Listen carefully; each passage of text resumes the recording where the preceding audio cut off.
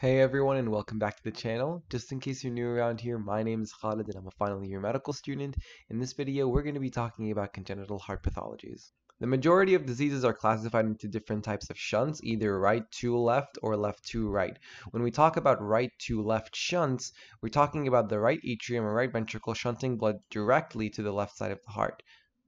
The significance of this is that you are shunting deoxygenated blood that's coming from the superior and inferior vena cava directly into the left side of the heart, which is then immediately going into the systemic circulation. Therefore, your systemic circulation will have less oxygen and therefore less O2 content. Babies with this sort of right to left shunt would be termed as blue babies because their oxygen content in the blood drops. When we talk about left to right shunts, well, it's the exact opposite. Instead of shunting blood from the right side of the heart to the left side, you're shunting blood from the left atrium or left ventricle right into the right side of the heart. And although this doesn't cause any problems with oxygenation because you're just moving that already oxygenated blood back to get oxygenated even more, the issues arise in the fact that you are just overloading the heart and lungs with more blood. And when you have more blood here that's going through the pulmonary circulation, your capillary hydrostatic pressure, it goes up, and the way the vessels deal with that is they undergo remodeling. And that leads to pulmonary hypertension. So this is how these pathologies are pretty much classified. You have right to left shunts and you have left to right shunts. We're going to start this by talking mainly about the right to left shunts. So the first disease on the list is Tetralogy of Fallot, coined after Dr. Fallot, and it is a constellation of 4 findings. That's why it's called tetralogy. The best way that I like explaining this is by giving it as a little story. So let's imagine we have the normal heart here, and recall that this ventricular septum right here, it was being formed by the muscular portion of both the left and right ventricle as well as the membranous portion. And this membranous portion was being formed by the septum between both the aorta and the pulmonary trunk. So this septum here is forming that membranous portion. Now, if the neural crest cells aren't migrating properly here, what ends up happening, if I can zoom this up a little bit, is imagine that this is the aorta and this is the pulmonary trunk. Their septum is going to move slightly this way, so it doesn't meet the muscular portion of the ventricular septum.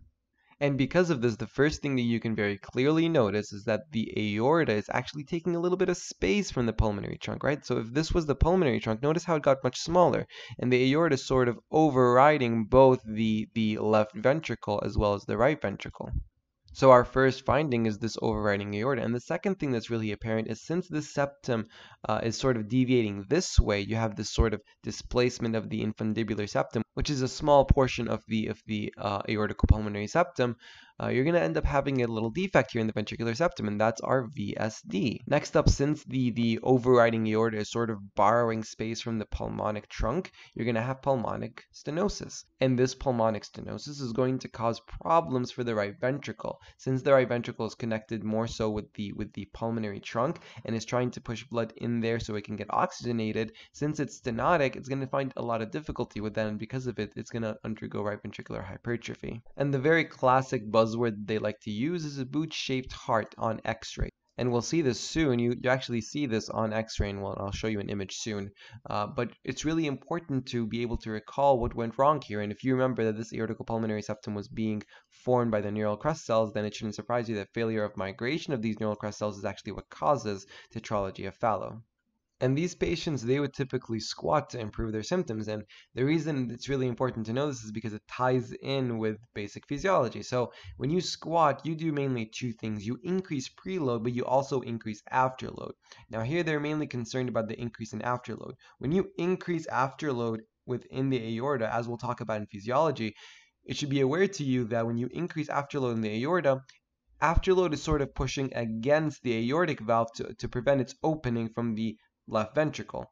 In this case, since we have a defect in the ventricular septum, we're actually pushing a little bit of the deoxygenated blood through the aorta. So if there's anything we can do to actually prevent excess blood flow, like for example, increasing afterload, increasing that pressure that's preventing opening of the aortic valve, then we're going to force more blood comparatively or relatively into the pulmonic trunk. And therefore, when they squat, due to the increase in afterload in the aorta, you're going to actually force more blood into the pulmonic trunk. Therefore, more blood gets oxygenated and they feel a lot better. And one thing they really like you to know is that This tetralogy of Fallot is usually associated with 22q11 deletions, and could you think of an example of such a disease?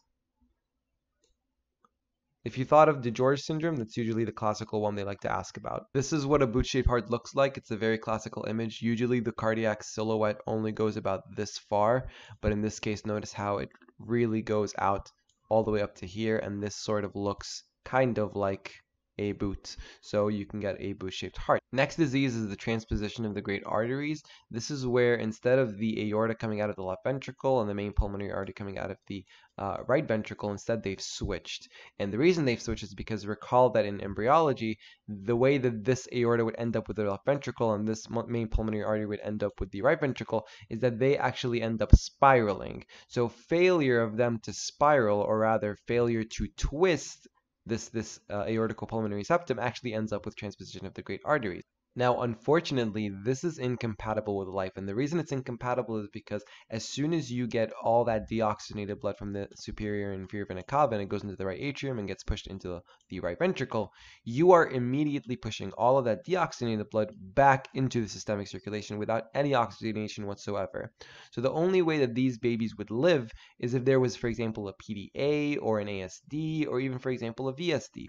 If you have any of those shunts present, you would allow for some mixing of oxygenated blood from the left side of the heart, which is actually tied to the pulmonary circulation. So sometimes they like to trick you. Sometimes they'll mention that an echocardiogram notices transposition of the great arteries, and then they also know that there was a PDA. And then they would put, for example, in the choices that what would you like to treat the patient with? And they would put indomethacin as a choice because they really want you to sort of close this PDA. But if you close this PDA, the patient is actually going to die. So what you're supposed to do is actually keep it open. And the way you keep it open is by giving them prostaglandin analogs. In this case, I have this example here of alprostadil. Sometimes like to bring the x-ray, or they give you the classic buzzword egg on a string appearance. This is how that appearance is shown here. And it's very, very classical of transposition of the great arteries. Next up is tricuspid atresia, and from the name itself, you have atresia of the tricuspid valve. In other words, you have absence of the tricuspid valve, and it's usually accompanied by a hypoplastic right ventricle. You usually need blood to fill up the right ventricle in order to actually form it up and balloon it up, but since you're not actually forcing any blood into the right ventricle, it stays rudimentary. This condition is also not compatible with life and requires a shunt in order to allow the baby for chances of survival. The next disorder is total anomalous pulmonary venous return, and it's quite a mouthful, but the main problem with it is that instead of these pulmonary veins draining into the left atrium, they actually drain back into the right atrium. So you can picture pretty much this idea that as soon as you put any blood into the pulmonary circulation and then from the pulmonary circulation it has to return back to the left atrium, instead of returning to the left atrium, it just goes back into the right side of the heart, and so on and so forth. So the main issue with this is that you're not sending any blood to the left ventricle, so your end diastolic volume is very low, and because of that, your cardiac output is very low. Therefore, you really need a shunt to sort of increase the amount of blood that reaches the left ventricle, and therefore would increase cardiac output. The next disorder is persistent truncus arteriosus. This is where you have one trunk that accompanies both the aorta and main pulmonary artery. This is where the aortical pulmonary septum completely fails to form and there is no septum separating both the aorta and main pulmonary artery. Most of these patients would have an accompanying VSD, and this should make sense to you because the aortical pulmonary septum, as it's spiraling down, it's forming the membranous portion of the VSD. So if this fails to form, the membranous portion failed to form, and therefore they usually have an accompanying VSD. And therefore the blood from the right ventricle, which is deoxygenated, and the blood from the left ventricle, which is oxygenated, are therefore mixing both in the common persistent trunk. Next up, we have Ebstein anomaly. Now, normally what happens with the tricuspid valve is that as the heart is growing, it's sort of growing in this direction. And the tricuspid valve, instead of being dragged along with it, it actually separates itself in order to stay at its location. Now, when it fails to separate at this point, if it remains attached, what can happen is it can actually grow downward along with the heart, and therefore it gets displaced downward. You can notice that as soon as it gets displaced downwards, and therefore is defined as Ebstein anomaly, you can notice that the right ventricle is very, very small, and therefore it's not really, working as well as it should. For that reason, you can get heart failure, you can get tricuspid regurgitation due to this displacement of the tricuspid valve. Another thing these patients could have are accessory conduction pathways. This is a very similar principle to other accessory conduction pathways, such as, for example, Wolff-Parkinson-White, which we will cover more in the video about ECG. It's basically instead of trying to go the regular conduction pathway, the atria have a connection with the ventricles, and therefore can depolarize them before the AV node is able to actually send all of those depolarization waves over to the ventricles. One thing they really want you to know about Ebstein anomaly is lithium exposure. So if you have, for example, a mother who is taking lithium and she's pregnant, this increases the chance of developing Ebstein anomaly. It's heavily associated with. And during the exam, they generally try to be a bit more sneaky than just mentioning lithium exposure. Instead, they like to say, a bipolar pregnant mother comes to your clinic, and then they would go on and say, and she's taking appropriate medication. So in your head, you have to know that when they say that she's bipolar and she's taking appropriate medication, she's likely taking lithium. Now let's discuss some left to right shunts, as well as some other diseases like coarctation of aorta and Eisenmenger syndrome. Now we've talked a lot about VSDs and ASDs when speaking about the embryology. What's mainly important to know is that they could be, asymptomatic, and they usually are asymptomatic, but larger defects could lead to heart failure. This is because you keep sending more and more blood back into the right side of the heart. This is an echocardiogram. You can see that this is the left atrium, this is the right atrium, and here, in this case, unless if there was something like Eisenmenger syndrome going on, you would be sending blood from the left side onto the right side. One thing they really like to ask in VSDs, they would give you a sort of table with the right atrium, right ventricle, and left atrium. Sorry, this is right, and this is left ventricle. And they would say, for example, okay, so saturation here is like 70%, then it became like 80%, and here that we have 99, and here we have 99. So what they want you to know is that where did this extra 10% oxygen saturation come from? The right atrium and right ventricle are directly connected. So if it was 70% in the right atrium, it has to be 70% in the right ventricle. So this jump is likely explained by a defect sending blood from the left ventricle into the right ventricle, and therefore increasing oxygen saturation within the right ventricle. This is a very common style of asking about a VSD, and they love for you to know that oxygen saturation increases in the pulmonary trunk and right ventricle. As for the ASD, we talked a lot about paradoxical emboli in the embryology lecture. Feel free to go back to that lecture. I'll leave a link to it down in the description. Two more points that they really like you to know about is that it could cause a wide fixed split S2. We're going to talk a lot about that in the Hearts, Downs, and Murmurs lecture, so stay tuned for that. And if it's already released, you'll also find it in the description. And it's associated with Down syndrome. Next up, we have patent ductus arteriosus, and one thing they really like to know about, a very common buzzword, is that it is associated with a continuous machine-like murmur. Recall that this is a vessel needed for fetal circulation. We talked heavily about this in the lecture about embryology. They like to ask questions about what would maintain patency of this ductus arteriosus, as well what would close it. So recall that an increase in prostaglandins and low oxygen within the systemic circulation is actually going to promote the opening or the maintain patency of your ductus arteriosus, while the opposite, either prostaglandins decreasing and or oxygen tension within the systemic circulation increasing, promote the closure of the ductus arteriosus. And sometimes you can develop something called late cyanosis, but I'd rather correlate this with coarctation of aorta. So we'll talk about this point and sort of correlate the ductus arteriosus with coarctation of aorta. So what is coarctation of aorta? Well, from its definition, it is juxtaductal aortic arch narrowing. So just near the ductus arteriosus, you're going to have narrowing of the aorta. And this can be reflected here in several locations. So you can have something called preductal coarctation of aorta, where the narrowing happens just before the ductus arteriosus.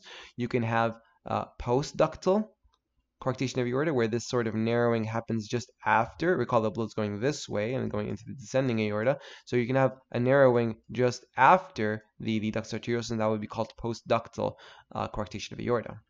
Usually how these patients present, since you have this sort of coarctation, you're preventing that much flow from going into the descending aorta, you have a lot of blood in this region. And because of that, that blood, it's going to sort of push against the walls of the aorta, and that's called pressure. Since you have more blood here, you therefore have more force pressed on the walls, and therefore you have even higher pressure. However, down here, since you have less blood, you'll have lower pressure. And since this descending aorta is going to feed the lower limbs, you should expect high blood pressure in the upper extremities and low blood pressure in the lower extremities. Another thing that these patients have is a brachiofemoral delay. This is where the brachial pulse would not be at the same instance as a femoral pulse. You'd actually feel the brachial pulse first, and then, for example, half a second after or a second after, you would feel the femoral pulse. And this is just a testament to the fact of how how much flow you are limiting going down into the descending aorta and into the iliacs and then reaching the femorals. Now, generally speaking, a preductal coarctation of aorta is going to be much more severe than a postductal coarctation of aorta. Now, let's talk about this differential cyanosis, or otherwise known as late cyanosis. The entire idea of late cyanosis is that if we have a preductal coarctation of aorta, note that although the blood is going down into the descending aorta from the aortic arch, the majority of blood is actually going through the ductus arteriosus. So if they were to have this ductus arteriosus, for example, until they're 10 years of age, and then suddenly it closes, you lost a big portion of the amount of flow going to the lower limbs. So they would live all their life, they would not have any cyanosis in their lower limbs, and so on and so forth, and then all of a sudden, they would develop cyanosis in their lower limbs. That is what is termed as differential cyanosis and what's termed as late cyanosis. Both mean the same thing. Let's talk a little bit more about coarctation of aorta. So why can it cause heart failure? For example, if you have a lot of pressure here, recall that this is kind of a measure of afterload. This pressure, for example, if it was 180 millimeters of, for example, over 120, then this is the pressure that the left ventricle has to sort of surpass in order to open this aortic valve, because this pressure, recall, it's pushing against all the walls and also pushing against the aortic valve. So the only way to open this aortic valve is to generate a higher pressure than it. So the left ventricle has to contract extremely hard in order to surpass this pressure. And sometimes when it's a little too much for it to handle, it can undergo heart failure. It's also generally associated with an increased risk of Barry aneurysms, and these could lead to subarachnoid hemorrhage. And also, you can have aortic rupture due to the insane amount of pressure within the aortic arch. Another common complication is infective endocarditis, and this is just by virtue of obstructing proper laminar flow. Lastly, I want to talk a little bit about notched ribs and this figure 3 on chest x-ray. As you can see here, you sort of have these little divots at the bottom of the ribs. They're not extremely prominent, but I'm trying to draw over them to sort of show you these little divots. And the reason these happen, well, I'm sure you went once to the anatomy lab and they showed you, for example, let's say the clavicle, and then you noticed a groove on the clavicle and they told you, hey, that's the subclavian groove because that's where the subclavian artery is. Well, look, when we make this bone, what's actually happening is as the artery sort of glides right on top of it and sort of rests on it, as this artery expands and pushes itself onto the bone, if you were to ever lift that artery off, you would see an impression onto the bone. And that's exactly what's happening here. You have under the rib this neurovascular bundle. And then as you increase the pressure within the aorta, you're going to have all of that pressure go into the intercostal arteries. And because of that, since you're facing much more pressure than usual, they are slamming themselves onto the bones, the ribs, much harder. And because of that, you get notching. Now, you probably learned this at some point in your medical school journey. If you were to ever, for example, take a tap from the chest, you always go over the rib, not under the rib. And that's just a testament to the fact that we don't have a neurovascular bundle on top of the rib. This is why you don't see any notching on top of the rib. You only see notching under the rib because that's where the neurovascular bundle is. And in this case, the vascular bundle, the artery here, the intercostal arteries, they are facing a tremendous amount of pressure, more so than usual. So they're pushing that pressure against the bone, and therefore you see rib notching. You can also see this sort of figure 3 sign, and that is exactly this pretty much is the aortic knuckle, and it's supposed to go very smoothly like that, but when it goes inwards and outwards, that gives us an idea that, hey, there could be narrowing right there at the aortic isthmus. Last but not least, we're going to talk about Eisenmenger Syndrome, and the best way to actually talk about it is to recall what I was saying earlier. So remember when we were talking about left to right shunts, and I was saying that as you keep overloading the heart and pulmonary circulation, you could have increase in capillary hydrostatic pressure, and because of that you could face some pulmonary vascular remodeling, as I wrote here. Well, that could eventually lead to pulmonary hypertension. And if you generate enough pressure within the pulmonary trunk, that pressure will get transmitted back into the right ventricle. So at some point, the right ventricle might have so much pressure that it actually is relatively higher than the left ventricle. So eventually this left to right shunt might turn into a right to left shunt. And as soon as it does, as soon as blood preferentially gets shunted the opposite way, you would have a right to left shunt. The onset is variable. There's nothing that could determine when someone would have Eisenmenger syndrome. And something really important here is that it causes late cyanosis. This is very similar to the one that we talked about with preductal coarctation of aorta with the PDA. And the reason it's very similar is because they present in very similar ways. When we're talking about preductal coarctation of aorta and how they, with the PDA, they would not have any cyanosis in their lower limbs, and then when they present, later on as the PDA closes with cyanosis, they would have a very similar presentation to these patients who have a left to right shunt, not causing any cyanosis, but then as soon as it turns into a right to left shunt, they would then present with cyanosis. They could also present with clubbing and polycythemia. And with that, I really hope you enjoyed this video and you found it beneficial. If you did, please consider liking and subscribing, as it motivates me to make all these beneficial videos for all of you. As always, thank you for watching, and I'll see you in the next one.